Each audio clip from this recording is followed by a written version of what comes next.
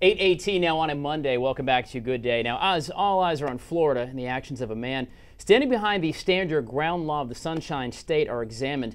Many of the 15 states that expanded their self-defense laws in 2005 are being looked at as well. Here in South Carolina, the self-defense statute basically says if you're in a home or a business and you have a legal right to be there, you may use deadly force in defense of it without the requirement to run. Now, the law is a bit different from Florida. However, nonetheless, there is certainly a bill floating now around that may change the ability to protect your home and yourself.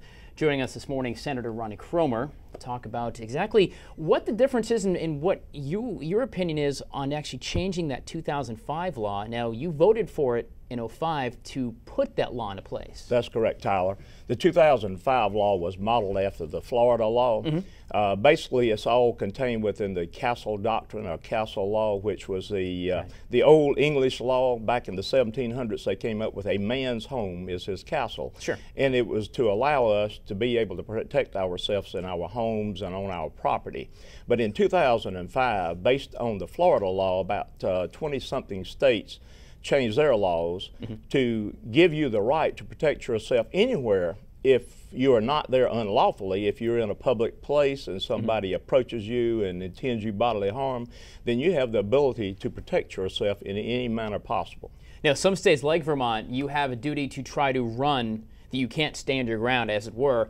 You actually have to run. That includes your own home. You actually, if someone breaks in your house, you have a duty to at least exhaust the possibility of climbing out a window to protect yourself before you can actually stand your ground and protect your castle. That's where it's very different in South Carolina and Florida. That's correct. But in South Carolina, we wanted to give you additional protection and additional rights not to be sued civilly or to face prosecution if you try to protect yourself. And it's just a common sense law that you don't have to retreat.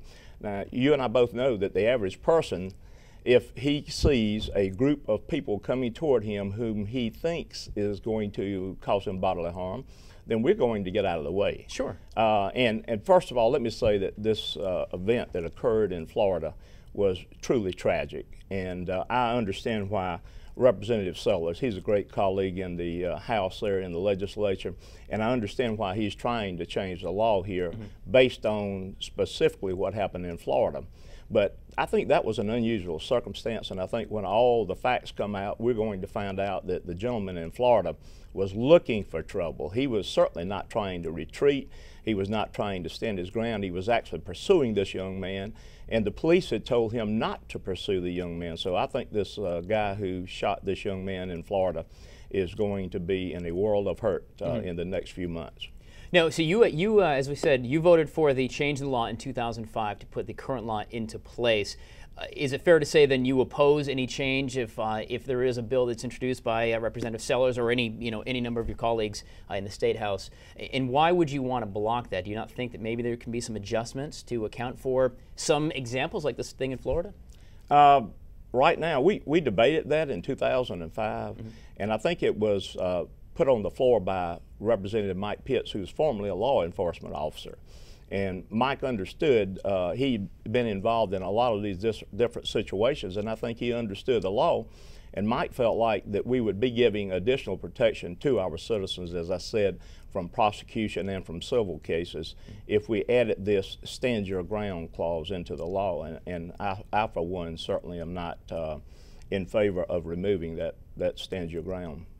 Do you think that your colleagues in the Senate and the House, what do you think the feeling is? Is this going to go anywhere, or do you think this is maybe some amendments, maybe some minor changes, or it's going to fall dead in the House or the Senate? Well, certainly, I think it's up to us to discuss it and debate it. I think we may have some common ground there. Excuse the pun. Sure. But we may have some common ground with Representative Sellers if we can spend time just debating it, and it might be that we could actually improve it with a compromise, but just off the top of my head, I would have to say that we do not want to get rid of this common sense paragraph of being able to protect yourself. Right. Now, I know that reasonableness always seems to be that one word, whether it's law enforcement, or even in the case like this with the stand your ground law in South Carolina, it's reasonableness. Now, that was put in there by design. That's right.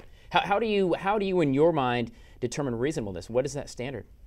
Well, I think the average person is reasonable when you're using common sense. As I said earlier, If you see someone coming at you and you're in, say, downtown somewhere, late in the evening, you're the only person on the street, and you see a guy coming behind you and one coming in front of you, I think you're going to cross over the street or try to duck into a storefront. My wife and I had that happen in Chicago one evening, late one evening, and we ducked into a bar that happened to be open to call the police or at least call a cab so that we would not be attacked by these muggers. So it's just playing smart, keeping your head down, but when push comes to shove, common sense. Tyler. All right, Senator Cromer, I appreciate your efforts. Thank you so much for having me on. For the state, absolutely. Now, I know there's going to be some pretty heavy debates for both sides of the House and the House and Senate ahead on both sides of the aisle. It will be, and I look forward to it.